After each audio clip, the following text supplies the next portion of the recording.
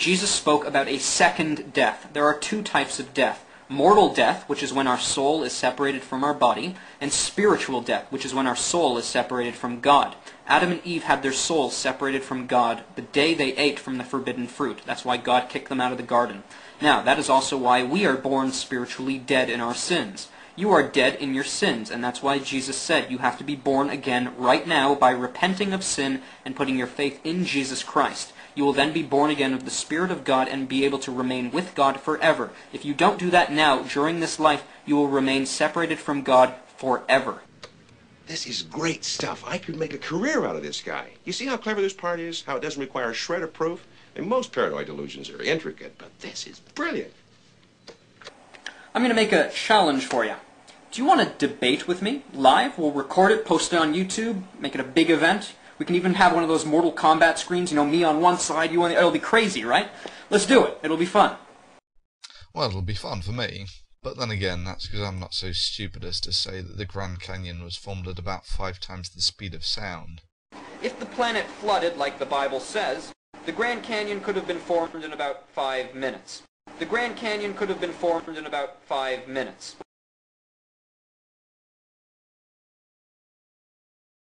However, the reason I have little interest in humouring you with a debate is exemplified by these videos. Put simply, someone who has repeatedly demonstrated such a crass lack of scientific understanding as yourself is not in need of a debate, but an education. However, you shouldn't feel bad about this attribute, as it's almost pervasively true of all young Earth creationists. Let's see what gems you have for us this time. The Bible says Noah only had to bring things that breathe with their nostrils. Fish don't breathe with their nostrils, and I bet you even know that. Ah, Noah's Ark. It's almost shameless that anyone could try and defend this. But let's look at the facile point that Noah took nothing onto the Ark that didn't have nostrils. Well, sure, that would have meant that Noah wouldn't have to take any bugs on the Ark. But then again, it would have also meant the extinction of almost all insects and plant life on Earth. And, of course, the humble earthworm, and thereby ensuring that Noah and everything else on the Ark would have starved to death on a dead planet. But then again, what about the whales? They breathe through their nostrils. Shown are the nostrils of the largest creature ever to live on the Earth, the blue whale. I really would have loved to see how Noah got all the animals that breathe with their nostrils on the Ark. The Bible says Noah only had to bring things that breathe with their nostrils. Fish don't breathe with their nostrils, and I bet you even know that. So insects breathe not through their nostrils, but through their skin, so no insects either. Now, the seas get saltier at an increasing rate every year, and if you take the rate in which they're getting saltier in reverse time, about 4,400 years ago, the seas would be totally freshwater. Ah, so the water was totally fresh 4,000 years ago, eh? Well, where did these come from? These are chalk cliffs. They are known to be composed of microscopic shells of a form of creature similar to the modern phytoplankton called coccolithophores. These phytoplankton require 2 materials to make their calcium carbonate shells. Firstly, calcium, which is dissolved in the seawater.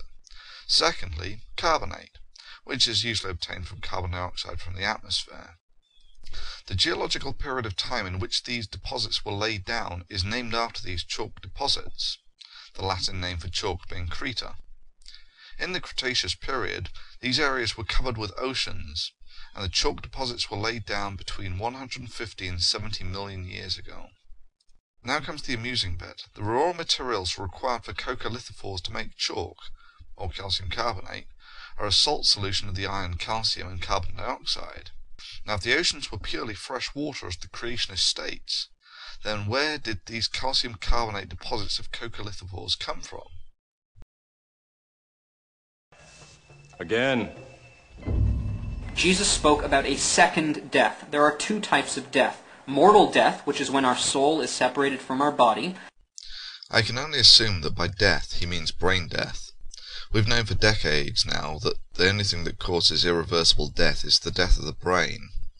Once the neurochemistry goes south, it doesn't come back. However, this is the thing. Animals have brains that function in a very similar fashion to our own. Yet I somehow doubt the creationist would argue that it's impossible for animals to die, as they have no souls to separate from their bodies. Next, of course, comes the obvious question. We know our brains make our decisions, so what's the purpose of the soul the creationist speaks of? Why do those who claim they have been born again with souls have behavioural characteristics that are indistinguishable, or worse, than those who haven't been born again with a soul, for instance, divorce rates and the such like? And spiritual death, which is when our soul is separated from God. Okay, so the creationist is now saying that we have a soul and that there's a God, and that having your soul separated from God counts as death. Okay. Well, I'm still struggling to see how, if God is omnipresent and omnipotent, how you can ever be separated from him. Adam and Eve had their souls separated from God the day they ate from the forbidden fruit. That's why God kicked them out of the garden. Okay, so Adam was born with his soul alive and killed it by eating forbidden fruit. So what have we learned? Well, in creationism, it's possible to kill your soul by eating. Now, that is also why we are born spiritually dead in our sins. Okay, so in creationism it's not only possible to kill your own soul by eating, but it can also cause all the children you have to be born with dead souls. You are dead in your sins, and that's why Jesus said you have to be born again right now by repenting of sin and putting your faith in Jesus Christ.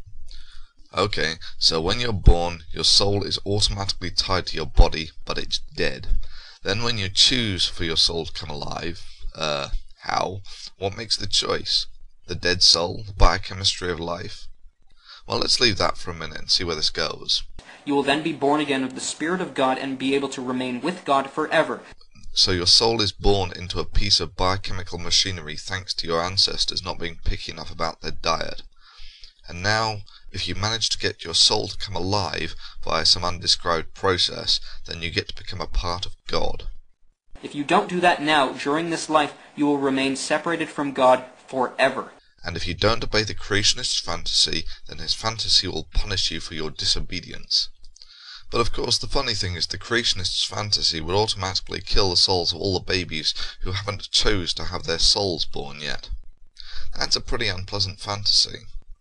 But now let's compare what we know and can prove with the physical evidence to the creationist's fantasy.